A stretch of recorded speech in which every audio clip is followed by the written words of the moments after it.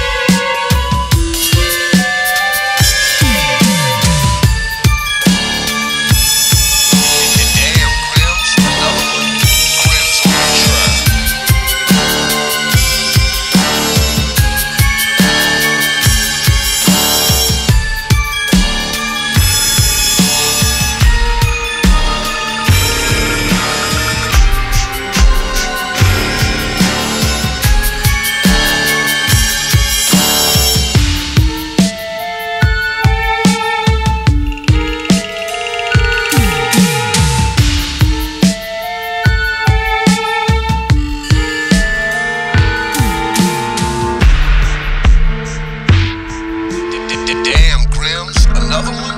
Grimms on the track.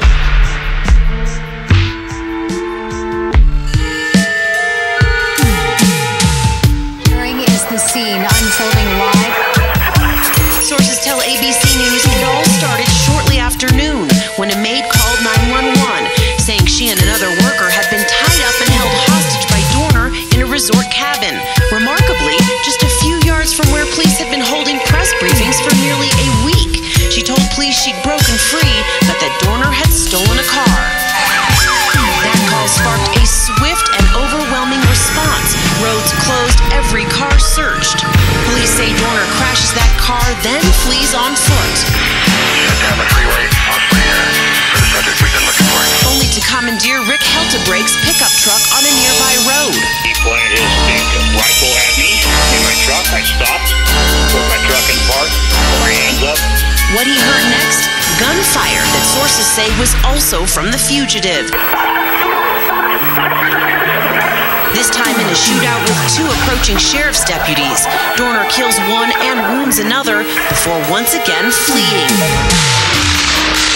Then, less than an hour later, residents report the sound of gunfire at a nearby cabin. As local news choppers hover overhead, SWAT teams surround Dorner and begin firing. The melee broadcasts live. It's a Zeus hands, beep, beep, beep.